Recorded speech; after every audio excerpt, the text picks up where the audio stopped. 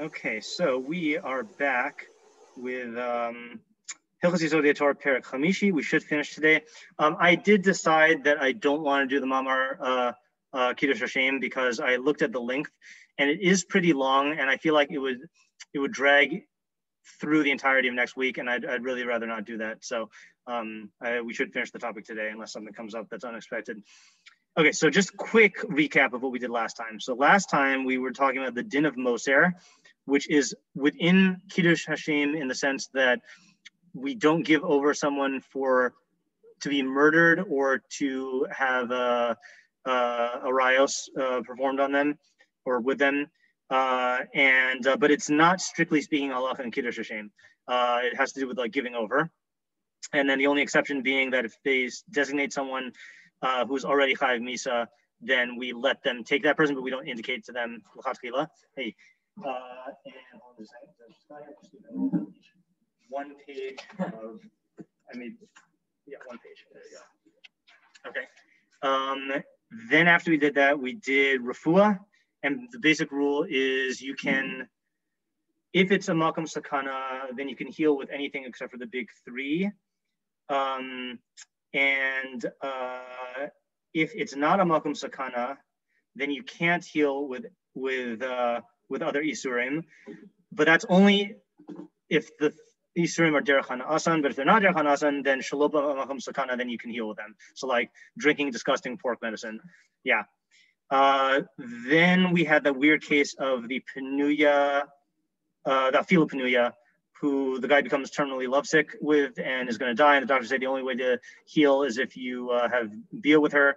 And so we say that not only can he not have bia, but he can't even speak to her from behind a getter, and he should die. And they can't indicate to him that he should do this. And so we said that sounds crazy, like since we're speaking to a penuya usher.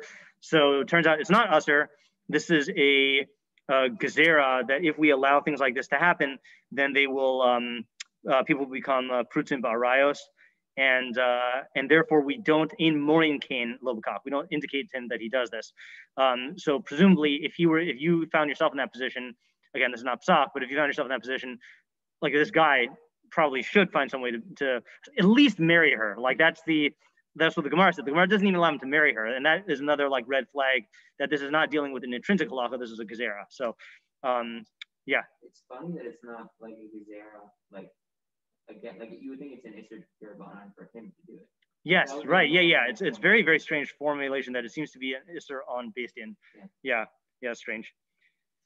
I guess there's I don't know if this has any other halachic expression, but like, I guess there is a certain responsibility that they have on like Pritzus and Klal Yisrael. Like the only other thing I can think of is like by Yom Tov, there's the halacha where Beis Din sets up like policemen by like the gardens and orchards to make sure that the young men and women aren't mingling, and like that's not. I mean, maybe it's usher to mingle.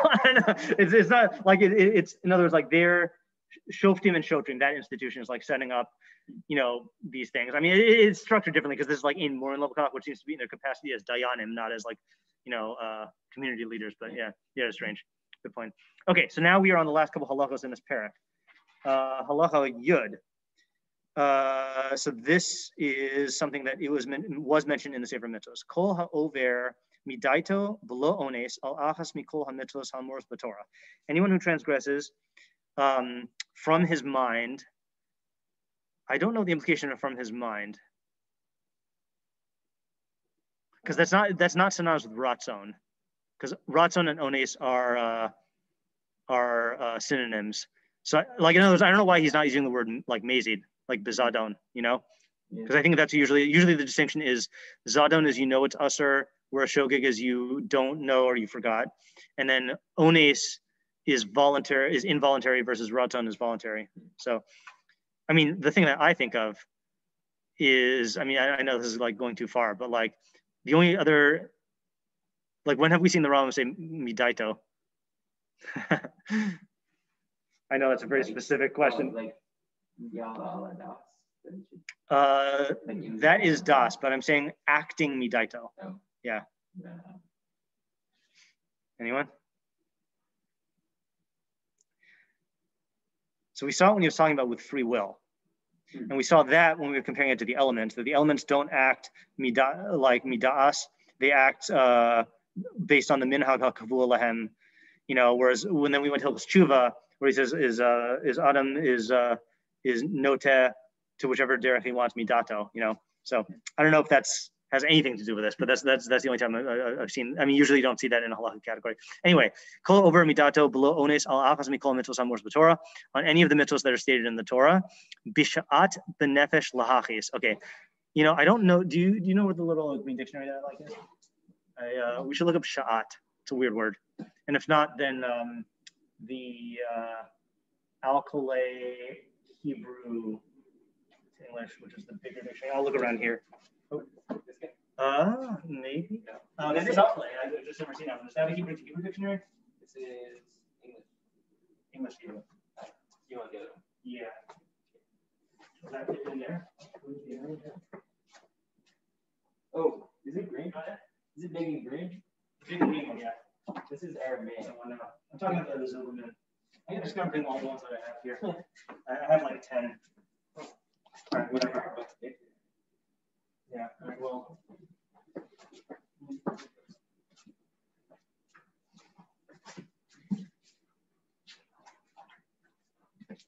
Whoa.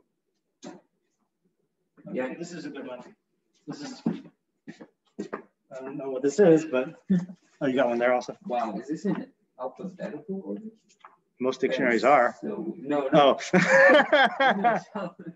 English alphabet? It's like, it's Hebrew to English, but it's transliterated. Oh, that's odd. That's very strange. I mean, I guess there's a market for that. All right, so sha'at in this, and I have no idea if this is even a difference between a modern old word. Sha'at is contempt. There you go. B'sha'at nefesh means with disgust or with horror. I don't think it means horror here. So someone who contemptuously, who does an avera consciously, without coercion, contemptuously to anger. Harzeh mechalal es Hashem. So he desecrates the name. We'll analyze this after we read the whole thing. L'fikach nemar b'shavuas sheker. That's why it says by a false oath. V'chilal ta es Shem elokecha ani Hashem. And you desecrate the name of your God, I'm Hashem. V'im avar ba'asaram Yisrael. And if he transgressed with a minion, harzeh chilal es Hashem barabim. So then he has desecrated the name in public. V'chein kol haporish me'avir. Okay. V'chein. So far is what we've seen in the Sefer Mitzvos under Chilul Hashem. But now he says, "V'chein kol haporish me'avera." Therefore, similarly, anyone who separates from an avera, o asa mitzvah, or does a mitzvah, lo midivrei ha'ol mipnei davar ba'olam, not because of anything in the world, lo pachad v'lo yira v'lo levakish kavod, not out of fear or another kind of fear, or to seek honor, ela mipnei habore baruch hu, but because of the Creator, blessed is He, kiminias Yosef hatzadik atma me'eshes rabo, like Yosef refraining or separating himself from the wife of his master. Harzeh mekadesh es Hashem. What? Yeah. So. Like brings in another example. Yes, you mean the Yosef thing? Yeah. Yeah. Yeah. He didn't bring an example for the first one. Right. Which would have been helpful, because I mean, what bothers you about this a lot, or what are the problems here? I mean, I feel like there are a couple. Yeah.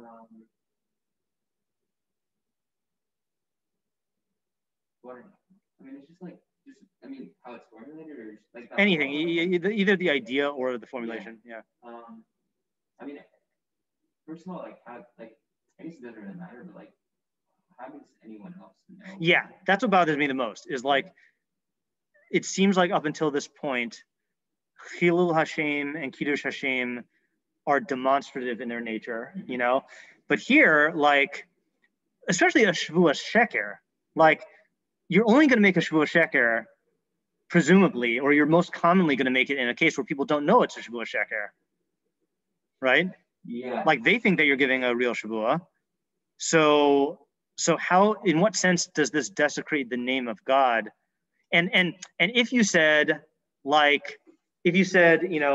it's not a demonstrative thing, so then why are we distinguishing between in public and in private? Yeah.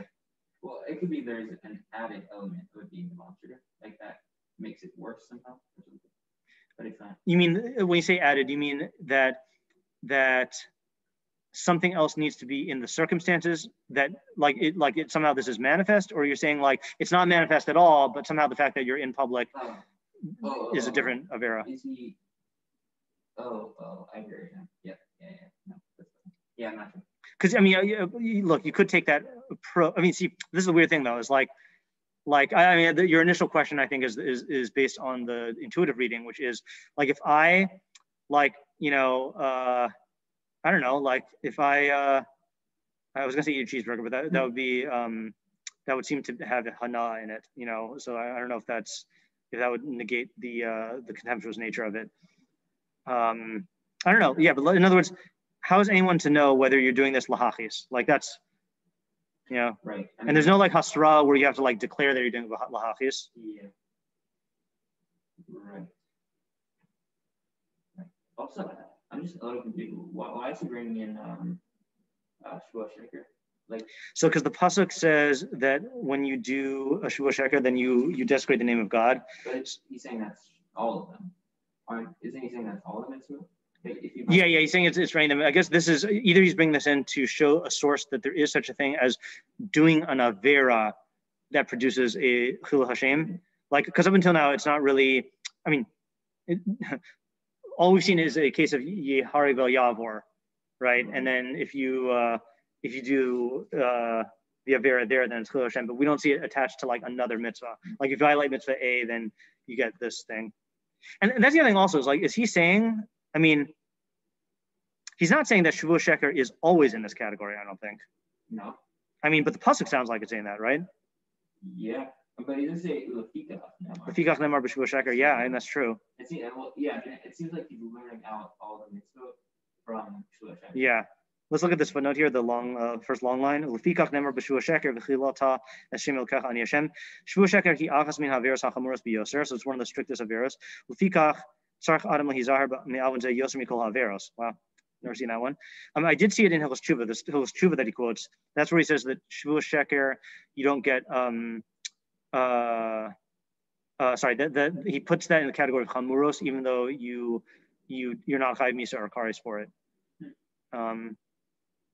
Yeah. Yeah.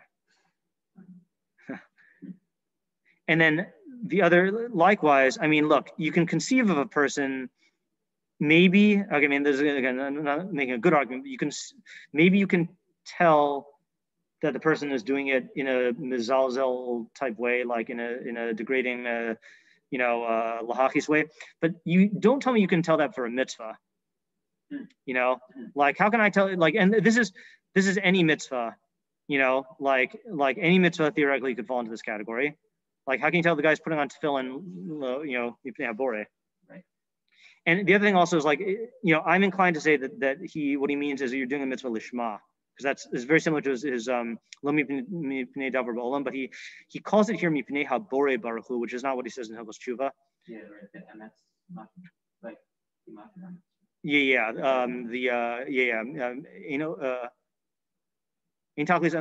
I'm thinking of Chelek. I got it here. I know what you're thinking though. Osei emes b'nei shu emes. Yeah. Let me just double check and see that he doesn't say bore there. In Hilchos Tshuva. Yeah.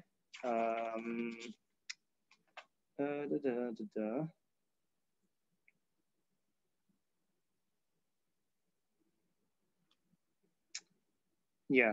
Ha'ovid me'ava.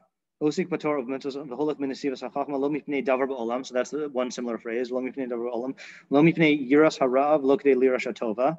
So yiras hara is, it doesn't say ra here, but Allah osei emes mipnei shu emes v'sof hatova lavo bichlal.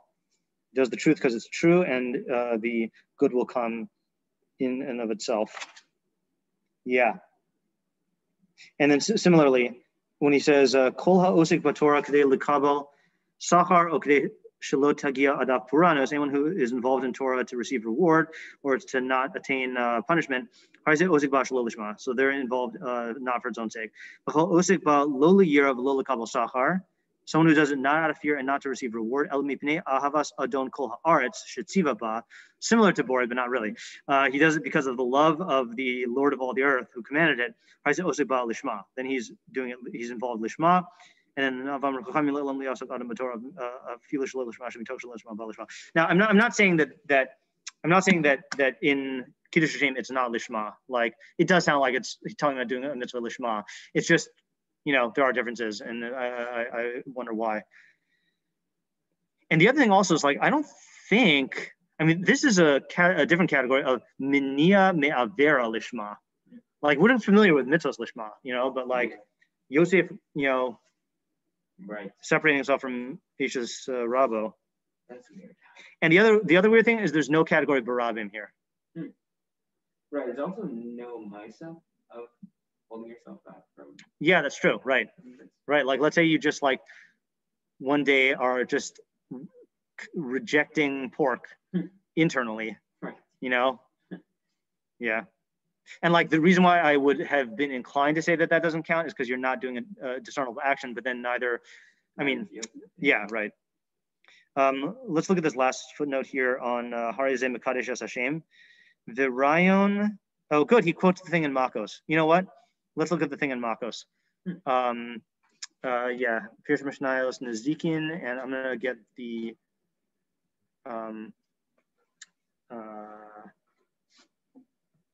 yeah, you can get that one, and I'll use the Torah one and see if there's any significant differences. It's the last one in Makos. You know what I'm talking about? No. Okay.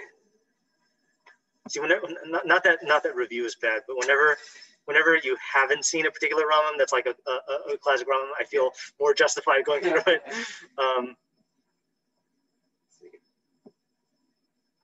Okay, so the Mishnah is a fairly well-known one. It's the last Mishnah in Makos. Yeah, so this is the one that people say when they're done learning Mishnayos. Rabbi Hanania ben Akashya Omer, Ratza Kadosh Baruch Hu L'Zakos Es Yisrael, L'fikach Hirba Lahem Torah U'Mitzvos, Shneimar Hashem Chavetz Mati Ko Yagdil Torah V'Yadir. So Rabbi Hanania ben Akashya says, God desired to make Israel meritorious. Therefore, he increased for them, or he made quantitatively abundant, like Hirba, Torah and Mitzvos, as it is stated, Hashem desired in order to make it righteous, meaning I think his people, Yagdil Torah V'Yadir, and to aggrandize and glorify his Torah. Yeah, it's worth looking at every once in a while though. So he says, I'm going to read mine, and you tell me if there's significant differences, not just like synonyms.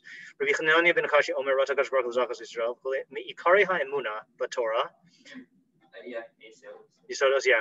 One of the foundations of conviction in the Torah, ki k'sheyakayim adam mitzvah mitariyag mitzvos karoi ukahogen, that when a person fulfills one of the mitzvos properly, and I don't know the difference between roi and kahogen, they both mean properly, ima kavana mikavanos olam, and he doesn't attach to it any one of the intentions of the world, any worldly intent. Matara, yeah. Matara, which one do I like better? I like Matara. I don't know why. Kavana. Yeah. Just Kavanas Olam just sounds weird. Worldly goal or objective sounds good. B'shum panim in any at all. But he does it for its own sake and out of love. So he uses both terms there. As I've explained to you, as I explained to you in Chelek. I don't think so. I mean, me'ahava is a description of an oved as well. And lishma is only a description of an act. Like you don't say like a person is a person lishma, but you say he is oved me'ahava. No. Yeah. Lishmanic. Yeah. Right. So that's a fact. He doesn't mention Hilchos Yesodei Torah. He is zocha to olam haba. And by the way, he doesn't bring this down in the Mishnah Torah either. Right. This instant olam haba thing. If you do a mitzvah lishma once. Amar Rabbi Hanania ki hamitzvos biyosam harbe efshar. This is always a weird thing. This is why Rabbi Hanania says, since the mitzvos are many, efshar shelo yasa adam b'chayav achas mehen al maskunta v'shleimusa. Is there something different there?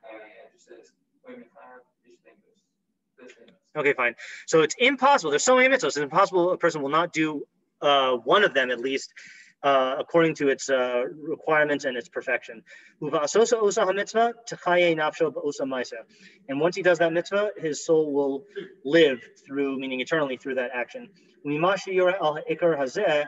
And what indicates this ikar It's funny he calls it an ikar. You says Yesod there also? Yeah.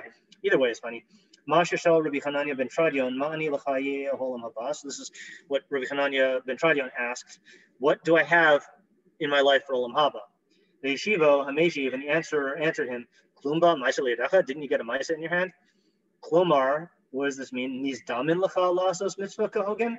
Did you happen upon a mitzvah to do it properly? Yeshivo, he answered him, Ki Nizdamna lo mitzvah tzedakah al derech shlemus kachol ma efshar. That he answered that he fulfilled the mitzvah tzedakah in the most perfected way possible. V'zacha l'chai olam haba, and he merited olam haba. Upirish pasuk Hashem chafetz l'man tidko. So what does it mean that he Hashem acted or desired his righteousness? L'tzadik es Yisrael, to make Israel righteous. Ki yagdil Torah v'yadir, such that Torah would be aggrandized and glorified. Yeah, I mean, this is not directly related, other than the fact that it's talking about doing a Maisa like Lishma once. I mean, this is its own heavily problematic thing in the Rambam. Like, what's the mechanism? You know, like, I thought Ram's whole thing was about the Ikarim. Like, don't you already have Olam Haba when you have the Ikarim? You just said that a couple of Prakim ago. Like, what's with this lashon of his damnus and like ba Maisa liadacha? Like, it makes it sound like you can't do this intentionally. It's just like you're going to chance upon it. What's the guarantee that that since there are so many mitzvahs you're going to do it lishma? Like, no. Like, lishma is a level of development, you know? Like, what are the chances that what are your chances you're going to do this for any mitzvah? And yeah, again, you know, when I say what's the mechanism, I mean the Rambam's mechanism for Olam Haba is the soul attaining knowledge. So how can, you know, doing an action, you know, shaking your lulav, like how can that give you Olam Haba lishma? And what do we mean that? Like, does it mean like you just enjoy shaking the lulav? Right. Yeah. Where's the lishma? You mean? Yeah. I mean, it sounds like if you enjoy shaking the lulav physically, then that would not count because that would be a matara ba'olam. Right. You know. So I assume it'd have to be like some sort of ideational shaking. You know. Yeah. I have a thought. Yeah. Maybe like, so we're just thinking about doing a mitzvah b'shlei Musa. Yeah. Like let's say like the mitzvahs are designed to point a person in the direction of like the true idea of the thing and relating properly to it. I know that was vague, but let's say like trying to think of a good other than lulav, is that what you're trying to think? Yeah, no, I don't remember what the ideas of lulav are often. Yeah. Like what about matzah? Say? What about matzah? Okay, yeah. So like let's say it's designed. Let's say it's designed to like. Here I'm gonna use sukkah. Okay, that was my next suggestion actually. Yeah. In the pasuk, yeah. Yeah. So let's say like it's like part of like, you know, like the idea of, let's say the idea of sukkah is to recognize your dependence on Hashem for like shelter. Yeah. So I think because the structure of sukkah reflects that idea. Yeah. Whenever a person does sukkah, there's a chance that they might just like, you know, people are naturally at least somewhat reflective. Mm-hmm. And so sometimes you'll be doing something by rote, but people might, you know, a person might stop and think about what it is that they're actually doing and have like a real recognition of the idea of like what the reality that this is reflecting is. Mm-hmm. And because there are so many mitzvahs, there's so many opportunities for a person to like have that moment of realization and like reflection and like thinking about it. Yeah. That there's just like so many opportunities that people are like almost certainly going to like have that. I hear. Yeah, I think it's probably something further than that because. Yeah. No, but that's a good approach. And what it reminds me of, did I ever tell you the only idea I know from Rav Chaim of Volozhin, the lishma, his mitoch shelo lishma ba lishma. I can't remember if we talked about this. I'll say it again anyway. Is we think of mitoch shelo lishma. Yeah, I definitely feel like we talked about this. We think about mitoch shelo lishma ba lishma means that if you keep on doing mitzvah shelo lishma, you'll eventually get to the developmental level of lishma. Right. But I believe, and I read this so long ago, I don't even know if this is accurate anymore. That I think he said that mitoch means in the midst of. that when you're learning, then like, let's say you're learning for kavod, or let's say you're learning for grades or whatever. And like, so in the midst of your learning, then you will have moments where you are not thinking about the kavod or the grades. You're just attached to the ideas and thinking about them per se, you know? So it almost sounds like, Isaac, what you're saying, like, is, you know, in the same way, like, just like that kind of comes about by chance. Like, you can't plan for that. In fact, if you plan for it, you wouldn't get it. But with mitzvos, presuming that you have a basic awareness of what the mitzvah is, what the iyun of the mitzvah is, then you will chance upon a pure relationship to this mitzvah, that even if your normal motive for mitzvahs is like for reward or fear of punishment, your mind will engage in the mitzvah during its asiyah in a way that's not connected to that motive. Yeah. Yeah. So why is, I mean, that's not necessarily only limited to mitzvahs. You can get that in other areas. Yes. Meaning like non-mitzvah activities. Yeah, right. But that's just not going to get you olam haba, because, and then this brings us into the question of how does this get you olam haba? I mean, on a basic, you want to try answering that, Isaac? I mean, I have it on a basic level, but it's your, you know, you have an idea? I mean, like, you got to say something about the fact that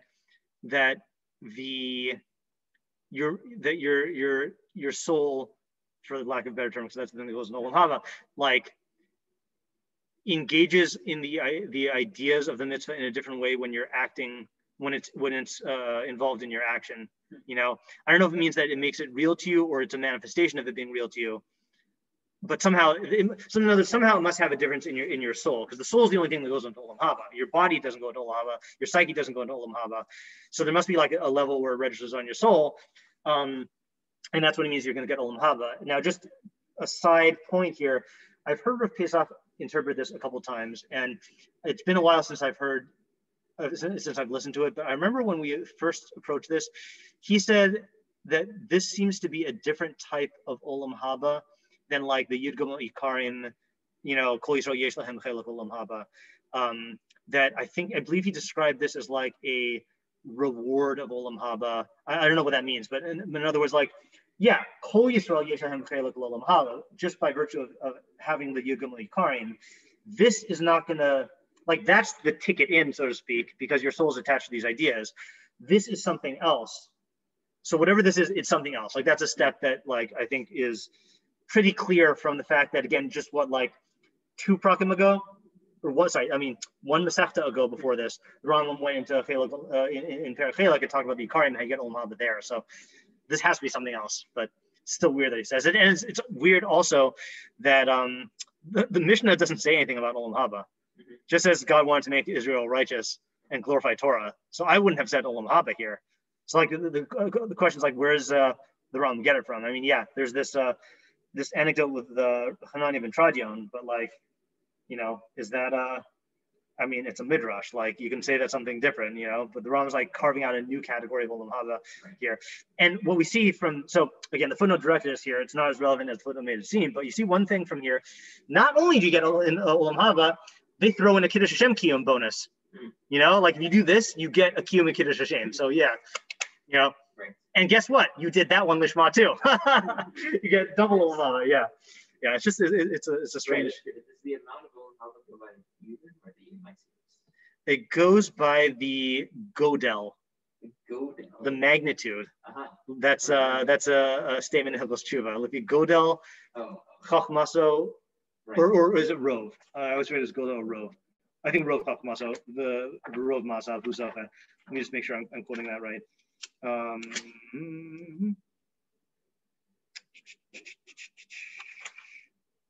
I think it's in the 9th parak, which is not about Olam Haba. Yeah, he says, sorry, 9th parak, 4th paragraph. HaKadosh Baruch Hu nosein lanu Torah zo eitzchaim. We read this earlier in the year also.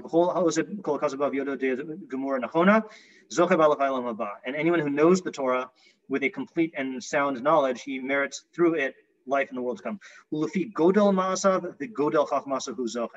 According to the magnitude, is the way I like to translate it, of his actions and the magnitude of his chachma, he is zocher. So whatever that means, but it's definitely not the quantity is the point. Yeah. What were we gonna ask? I was gonna say, like, it's how much this action affects your. Yeah, exactly. Yeah, that's a good way to say it. Yep. Okay, so why can't we do the barabim? I don't know. Yeah, so strange. Okay, onward. All right. So last couple halachos here. This is the last category of Kidush Hashem and Chilul Hashem. This is what the Rambam called for Chilul Hashem in the Sefer Mitzvos, the one that is on Yechidim. So Yesh Devarim Acherim Shem Bichlal Chilul Hashem. There are other things that are included in the desecration of the name. Vihu Sheyase Adam Gadol Batorah Umafursam B'Chasidus Devarim Shabrios Meranin Acharav Bishvilan. So this is when a person who is great in Torah and well known for piety does things that make people meranin after him on their account. Meranin is a weird word because like ranan in Torah means either to sing in joy or to sing in sadness, but here it means like to complain, I think. Well, let's see. The footnote says meranin acharav medabrim begenuso, to speak disparagingly. Yeah. Okay. Okay, even though they're not transgressions. So, nevertheless, he desecrates the name. Kigon, for example, he buys something and doesn't pay the money for the purchase immediately. And that's if he has it. Meaning, it's not like he always has to pay it. This is a weird distinction. It's not like he always has to pay it immediately, but if he has the money and he doesn't pay it for some reason, then that's in this category. And consequently, well, I guess this part explains it. The sellers are like trying to come after him to get the money, and he avoids them. Yeah, so that's definitely that looks bad. Or he is profligate. He does a lot of jesting and or eating and drinking with the Amei Haaretz and among them. Okay, so odd one. I'm kind of cut out for a moment. Oh yeah. I said he does a lot of jesting or eating and drinking near the Amei Haaretz and among them, near the ignoramuses. So I guess that has to be looked down on. I mean, it's not just in like nowadays, at least in many circles, I don't think this is looked down upon. I think it's like looked down upon if you don't do this. Like if you had a Rav who like refused to eat with like say like a shul Rav who refused to eat with his shul members, that would be this category. There's a whole like cultural divide between the Amei Haaretz and like Yep. This one still applies. You don't speak nicely with people. The eno makalam sever panim yafas. You don't greet them favorably. No, it doesn't apply anymore. Ella balk tata vakaas. He is a contentious and angry person. The Kyoto B'Dvarim Elo. Oh, you see from here, Rambam doesn't hold its usher to be angry. And other things like that. What? Seems like a good deal. Yeah. I'm still saying it as if it's a joke though. Because really you can make an argument that the Rambam does hold its usher to be angry because he puts in Hilchos Deos under the halacha bidracha, which he holds it to mitzvah. So what is this then? I mean, you can still answer according to me by saying that it's not the being of angry, it's the acting angry. Oh, yeah. Yeah, you could say, I guess it's there's like a philosophical imperfection in being angry, but the Masa Mitzvah, the Masa Isser is acting angry, right? Yeah, because all the Deos in Hilchos Deos are actions. Right. You know, he never really talks in Hilchos Deos about just internal. You know, if you are a very angry guy, but you never manifest it, then he doesn't talk about that in Hilchos Deos and the halacha bidracha. Yeah, so it's interesting because One second. Yeah. It's the halacha bidracha, not the chashavta bidracha. Oh, yeah. Anyway, sorry. Yeah. It's weird because now it seems like you can do Chilul Hashem or Kidush Hashem without doing an action. Like just yeah. Person, like Yeah. Chilul Hashem person. Yeah. Wait, hold on a second. You're not talking about this category, are you? Well, I'm saying, yeah, if you're saying cost is just here, it's just being a follow cost, like not the action of cost. No, because I think these are all examples of things that people are complaining about, though, or degrading you about. So I would think that this cost has to be manifest and like disapproved by people. Right, but it's not like every action of cost is right. Would be a religion. I see what you're saying. Meaning that this violation. Well, let's finish the sentence. See how he says it. V'kiyot b'dvarim elu hakol fi godlo shel chacham tzarech sheyadaktik al atmo v'yaseh l'fnei mishras din. So all in so this is proportional, all in accordance with the magnitude of the chacham. He needs to be particular with himself and to act beyond the letter of the law. So earlier he had said, Yesh dvarim nechem shehim bichlal chil Hashem v'hu sheyaseh adam gadol b'Torah u'mefursim b'chazos dvarim she'abrios. Yeah, I mean, you're right. It doesn't sound like he is harizeh mechalas Hashem. This guy is mechalas Hashem. In other words, yeah, like you said, it's not each action of not smiling at a person is the Maisa Isser of Chil Hashem. It's like being this type of person that people are Maranin Acharav, you know? Right.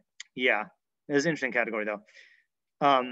And we'll do one more. V'chein im diktek hachacham al atzmo. So too, if the chacham is particular with himself, v'haya diburo benachas imabrios, and his speech is pleasant with people. V'data mu reves imahin. I always thought that was a. Oh no, I always used to be perplexed by that. His mind mixes with them, but then I realized that I think this is yet another instance where das means his like psyche, not his intellect. It's not his intellect mixes with him. It's like he gets his personality, you know, melds well with people. Like he gets along with them, you know. Makbilan b'sefer panim yafos, and he greets them cheerfully. The ne'elav mehen ve'ino olvan. He is insulted by them and he doesn't insult. Yeah, I mean, I don't think it means that he attracts their insults. I think it means if he gets insulted, he doesn't insult back. Machabid lahen v'filu l'makilin lo. He honors them, even those who make light of him. But nosim v'nosim be'emunah, and he does business faithfully, which must mean more than just not cheating in business. Means like I guess he has establishes a trustworthy reputation, man of his word. And he doesn't see, this is interesting. Lo yarbe. Oh no, sorry, no. I was gonna say prolong, but it means he doesn't have a lot of meals with Amei Haaretz and sessions with them. Yeah, I guess I glossed over that before because he also said yarbe the first time. Yeah, meaning it's not that even a guy like this. It's not that he never eats with Amei Haaretz. That would be like excessive. The lo yira tamid, yeah. About nosev v'nosim be'emunah. I actually had an experience with someone that I would say like actually did this. Yeah. It was when I was like buying like software supplies. And guess it was like. It was like kind of clear that like I wasn't like, you know, an experience, like it wasn't like I had like tons of experience. Like I wanted to like buy like I was like buying like basic supplies. You were holding a coloring book and asking for softwares. Yeah. And he was like the guy was like talking me out of buying things that I didn't need. Yeah, that's a good example. Like I wanted to like buy like some like I wanted to buy like cloth like for like writing like cloth like I could like really use to like get started. He was like he was telling me like I should like get the basic things and like some like training things, and then I like come back and get, but like yeah, that's a good example, right? Meaning he's under no obligation to prevent you from buying his merchandise. I was trying to like spend more, and he was like yeah, that's a good example. We read that. And he's only ever seen involved in Torah, wrapped in tzitzis, and crowned with tefillin, and smiling apparently. And he does in all of his actions beyond the letter of the law. So he does say that explicitly. This is provided that he doesn't distance himself excessively or be there's a better word than abstinent. That doesn't have the right connotation in English, but meaning like he doesn't make himself desolate. He doesn't like he's not monastic. Like he's not like a monk, you know. To the point where everyone is makalis him, praises him, v'ovinoso, and loves him, umisavin lamasav, and they desire his actions. I don't know if desire his actions means that they want to emulate his actions, or if they like want him to like engage with them in action. Like it's weird, misavin lamasav. They have a taiva for his actions, you know. Yeah.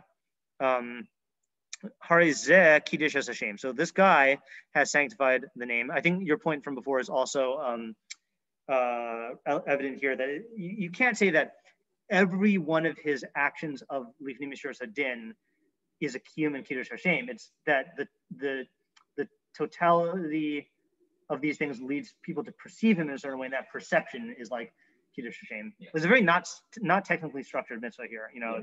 Yeah. Or for this element of the mitzvah. Harizeh Kidush Hashem v'alav kasvomer vayomer li avdi ata. So I said, he said to me, I assume this is Hashem saying to him, avdi ata, you are my servant. Yisrael asher b'cha es pa'er. Israel, in whom I will be glorified. Yeah. So I mean, that's the critical idea here, is that these things are Kidush Hashem in the sense that they reflect well on God, and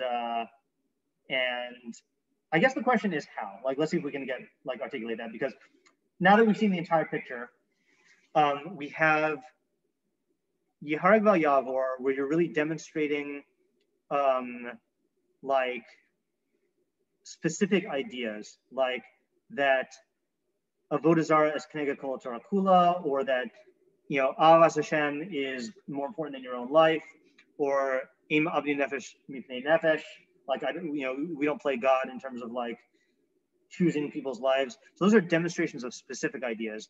The question is, how does this glorify God? Meaning the fact that this guy is doing all of these manifold things and not doing a bunch of other stuff, how does that bring glory to God exactly? I mean, I know this is just a matter, I don't think this is a hard question. It's just like articulating the common intuition here. Yeah, and I guess people like associate certain ideas with people. Mm-hmm. Like the way that people relate to ideas, whether they like them or don't like them, it's not always, purely based on the idea itself, but like the people that they see that hold the idea. Yeah. So when a person, so if you are someone that someone identifies with Torah or, doing God's ratzon, so then if you are someone that they, look at in a good way, then I guess that's going to, make them have a good relationship with Torah and God. Right. So meaning that it really does come from the fact that you are your actions are presumed to reflect the value system or the Ratzon Hashem. Meaning, let's say, for instance, I'll give a problematic example second. Like, if hypothetically it were possible for a person to act in a way where people would isolate that action and identify it as something that is not stemming from God, from God, Ratzon Hashem, then you wouldn't have a Chilul Hashem if they did a bad action. Right? Like, let's say they have Tourette's, okay, right? And they shout out a swear word, but people know that it's involuntary. Like, you wouldn't say, oh, that's a Chilul Hashem, because it's clear to the person that verbal tick is not an expression of the values of Ratzon Hashem. Yeah, I'm saying a little different. But okay, yeah. What's the difference? I'm saying, well, it might be the same. I'm not sure exactly, but maybe it's, but not that people see all their actions as Ratzon Hashem, but that they see the person and they're the emotional reaction they have to the person becomes the same exact emotional reaction they have to. So that fits. Not because they are doing Ratzon Hashem. Yeah. Okay. So okay. I actually haven't read this inside in a while, but that kind of it fits with my memory of the Rambam's explanation of Moshe Rabbeinu's chait. That Moshe Rabbeinu, God was not angry. No, maybe that fits in my way. No, I think because I guess we'd have to look at it, but yeah, it reminds me of, I heard a shiur once about Abraham and why he had to be wealthy, I guess. Oh yeah. Because people identified him with God, so if he's wealthy, then he's someone that they look up to, and then they think of God as a good idea. So, yeah. He's a kavod guy. So yeah. God is right. Yeah. So I'm just trying. I hear the difference now, but I just want to try to articulate it. Feel free to jump in if you wanted to. So also, yeah.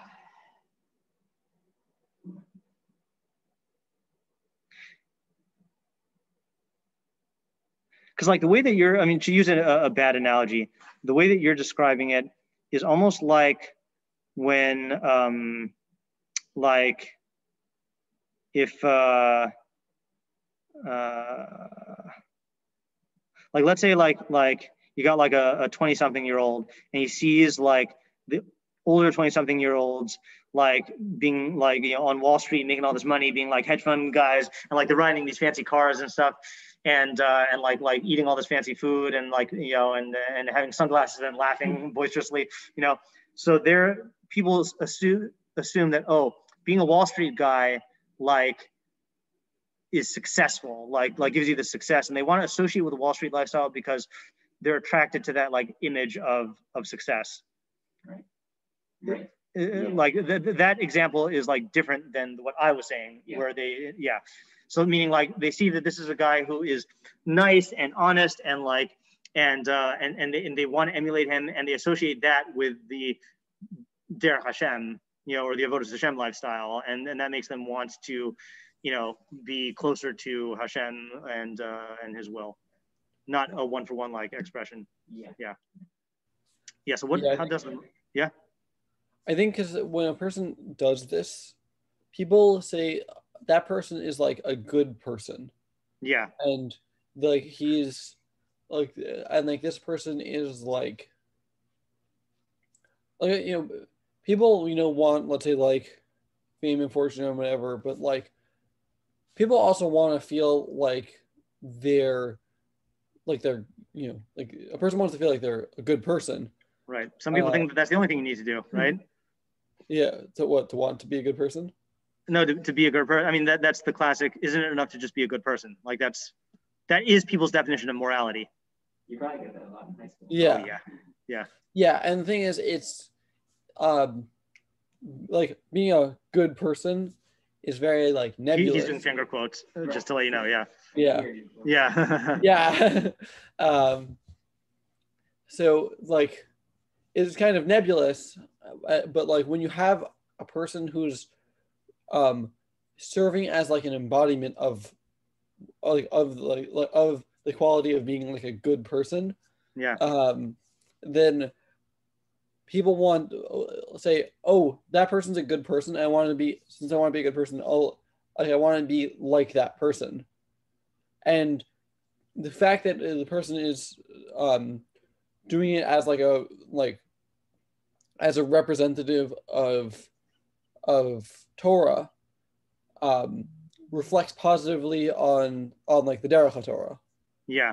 So this is I mean, the point you're making about the nebulosity or nebulousness of the thing, of the idea of a good person is like, I think seeing it embodied in a person where all their particulars are likely to be Din has an impact that you know that this doesn't happen naturally. Like I think because one of the problems with this be a good person thing, most people when they say be a good person is they really just mean be a nice person, you know, but I think people realize there is such a thing as a good person that niceness accompanies, but like if you don't see it, then you don't know what it like. Then in other words, you can chase the ideal of I want to be a good person, but you would be struck if you met someone who's actually like that, you know, who's actually a really good person. Like the example that comes to my mind is people have been talking the last couple of weeks about Rabbi Abraham Tversky, you know, who was big in the non-Jewish world of like psychology and addiction. And I'm sure tons of the people who he worked with, like they knew he was Jewish, but they don't know anything about halacha. And like the way they describe it is like, oh, he was always nice to me. He was always, you know, like they sense that there's some underlying like difference here that's different than this person has a nice disposition, you know, not just another kind old man. By the way, when you said nebulous, I was like, well, you know, that's so bad. Yeah, you know, Moshe was a nebulous good person when he went up into the clouds in Har Sinai. Yeah. So the question, again, I don't know if this is a sociological question or a question about the mitzvah. The question that I started off with when we did the section is like, you have these three categories of Kidush Hashem and Chilul Hashem. You have the martyrdom halachos, which are the primary ones. You have the mitzvah lishma and like avera lahachis, and you have this the way that people view you, lifnim mishur sadin type thing. So what's weird about it is in the common mind, in the common person's mind, this last category is the main thing. People are not aware of the second category, and the martyrdom thing. People also are aware of. Like they know that someone who died, the concept of dying al Kiddush Hashem is like talked about, you know, but like it's clear from the Rambam that that's the primary category, you know, and so like I guess I'm just gonna throw this question out there, like how does this ordering of the types of Kiddush Hashem and Chilul Hashem like change, like it is different than the popular notion, but like what do we make of that difference, I guess, you know? Sorry, what was the second category? Second category is the mitzvah mitzvah lishma and aver lahachis. People just aren't aware of that. Oh, okay. Yeah. Right. And I'm still not clear on that. I mean, it's still, like how is that? I mean, maybe we got to do that first. How is that in any sense Kiddush Hashem and Chilul Hashem, especially if you can't see it? Well, you can see how doing the issur halachos could be a Chilul Hashem. Like people, you could have a situation where people know about that. Yeah, but are we going with the idea that this applies even if people don't know about it? Because I think the Shavuot Sheker really indicates that, you know, you're really not going to make a Shavuot Sheker when people know that you're just lying, you know. I'd say you're mechal the shame in your own mind, at least. Yeah. You're like, you might not be doing it in a way that's like publicly visible, but when you make a Shavuot Sheker that is like apparent to the public, then sorry, not apparent. No, that was the wrong. When you make a Shavuot Sheker and you are like saying like this is like as true as God is, and then you are and you know you're lying, then even if you're just doing it because you want to get the result of what the you know, you're just like you're not trying to like, you know, imply that God is being false or something. You just want to get the benefit of the Shavuot Sheker. You're degrading Hashem in your own mind. Yeah. I think you have to take that approach, that it's in his own mind. And then I think that suggests an answer for the barabim thing, though. How do you say that? If you want to say it, Isaac. No. Yeah. Could that maybe have more of an effect on you when you're like doing it in public? Yeah, I think so. It's like there is a feeling of like I'm getting away with this. You know, like if it's just, people always think they're getting away with stuff if they're in private in general, but like when you're like let me give it an analogy here. Like I feel like I've never been in this position, so I can't say, but like I feel like if you're like cheating, like embezzling money or something like that, you know, and you're doing it privately and trying not to get caught, there is a certain, like, you're acting on an awareness that this is something that is wrong and you're trying to minimize it, you know, even though you're doing it, you know, for whatever reason. But let's say like you get like a Bernie Madoff guy who is parading around as someone who's charitable, meanwhile while stealing from tons of people, and he's getting away with it. You gotta imagine that the feeling that I'm getting away with it and I would say it's flaunting it is like showing it off, flaunting my righteousness and my charity, when really these guys got no idea, these suckers got no idea that I'm really just like scamming everyone, you know. Like it changes in that case it changes your relationship to justice. So here too, when you make a Shavuot Sheker privately, so yeah, when you do that, you are degrading the idea of the Shem Hashem in your mind. But when you do it publicly, even though no one knows it, there is this feeling of, yeah, like I am using God's name to cover up a falsehood, and none of these suckers know about it. Like it's really like it's interesting because it has a barabim phenomenon, because you're treating human knowledge of the act as though it makes it more real. Like I'm pulling a fast one on all these people, and like it's an interesting category of barabim because they don't know about it, you know. Yes, I think you have to say that. So maybe this opens up a path to I'm just going to throw this out there as an answer to the question about the difference between the popular notion. I don't think people really think about Kiddush Hashem and Chilul Hashem in terms of Shem Hashem, you know, like ideas about God. I think they view it as like, let's say like the third category. They view it as like giving Judaism a good name or a bad name, which is not unrelated, but like the core idea from the Rambam's presentation really is the Shem Hashem. Like no one would say that making a shvuah sheker is a chilul Hashem, even though you're literally doing the act like involving the name of God, like and that's like a literal meaning of the name of God, not even like this abstract knowledge thing. When you said no one would do it, you mean in terms of the popular notion?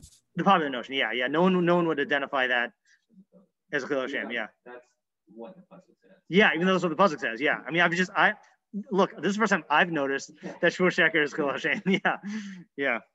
But there's so like that's an interesting thing is like the like people relate to the chilul Hashem almost as the same way that they relate to things that bring shame upon your family, like what are people going to say about your father if they see this, like it's not it's not tied to the concept of the Shem Hashem, and I'm not blaming people for that, like it's a very abstract concept, but yeah. So what is so the Robin has two completely, like it's kind of almost accidental that you have the Robin in like the first set, like where you're dying of your Hashem, yeah, and in this where you're like doing it like that it is kind of affecting your own. So I mean, look, maybe you can say, I mean, just considering all possibilities here, I mean, is the fact that it's barabim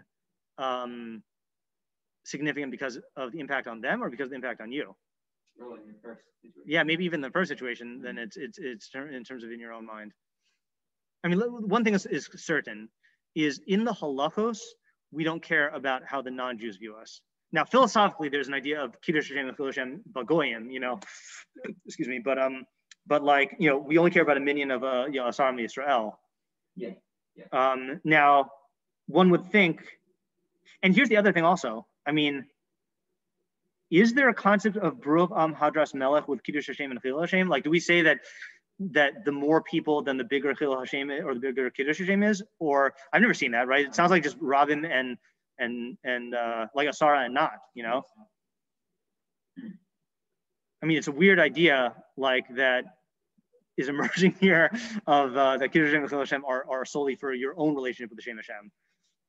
I mean, when I say solely, again, I'm not excluding. I'm not saying that the other stuff is not that, but right. It's something worth thinking about at least. Especially that second category. I mean, the second category is what pushed us there. Yeah. Right. I mean, the third category doesn't really sound like that. Right. Like that's true. That one's the public one. Right. Yeah. I still am bothered by the fact that there's no Kiddush Hashem Barabim in the second category. There's a Chilul Hashem Barabim, Asar Yisrael, but not a. Right. Oh, you know why? Maybe because if you're doing it lishma, then it shouldn't matter. Like, what are you going to say? That the mitzvah is a higher level, like you're doing it more for l'shem Hashem if it's among Asar Yisrael or not? Like in the Avera, when you're doing it as a rebellious act, it will further degrade the name of God if you're doing it in public, in your own mind, But to say that to say that a person doing a mitzvah lishma, that his lishma will be greater or less if there are more or fewer people means not lishma. Yeah. All right, that's a satisfactory answer for that question. Okay, even if you don't have everything else, yeah. Wait, so hold on. So if in the first thing of like dying of Hashem, yeah, that's all about in your head, then yeah. Which I'm just saying tentatively. I'm not saying that for sure. Yeah. I actually forgot. Oh, sorry. No, not because of that. Yeah. Yeah. Is it? Maybe I was gonna ask about Robin. Oh yeah, I mean, right. I guess it's not lishma. Yeah, it's not lishma. Yeah, you don't run into that problem there. And yeah, I think a person does relate to it differently if it's a public act of demonstrating their loyalty to God, to the Shem Hashem. Okay, so I guess the plan, I meant to say this at the beginning of this year. So plan for this week is as follows, okay? Tomorrow, we will, b'li neder, start Perek Shishi, which is about the Shemos Hashem and destroying things with the more Shemos Hashem stuff. Wednesday, we are definitely not having Rambam Bekius because I'm getting my second dose of the vaccine, okay, unless something horrible happens.